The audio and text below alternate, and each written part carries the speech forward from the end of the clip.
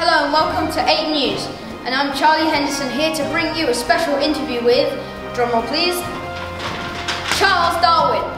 Today we're going to learn about how Charles Darwin started the theory of evolution.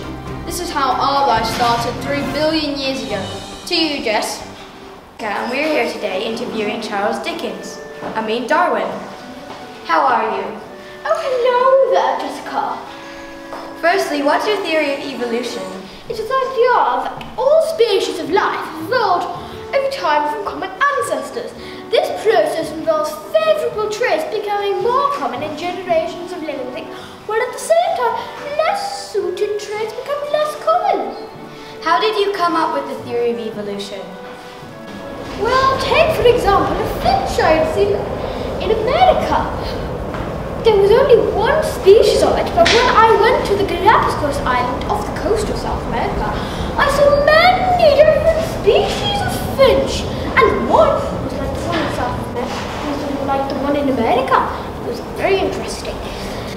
I thought that maybe they changed because if they had been all eating the same food source, that food source would die out, and then they would have nothing to eat off, and then they would die.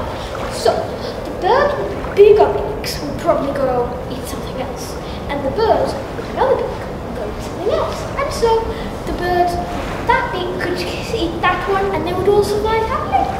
So what did you do on the HMS Beagle?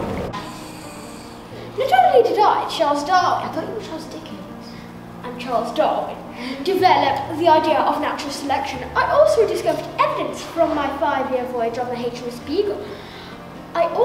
On this voyage, I visited regions such as Brazil, Chile, Australia, the Falkland Islands, and the Galapagos Islands. Thank you, Charles Dickens. Darwin! Back to Charlie.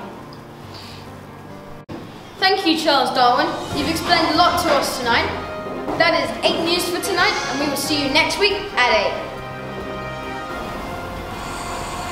8. No, Charles. Could you possibly direct me to my college? It's that way. Why, thank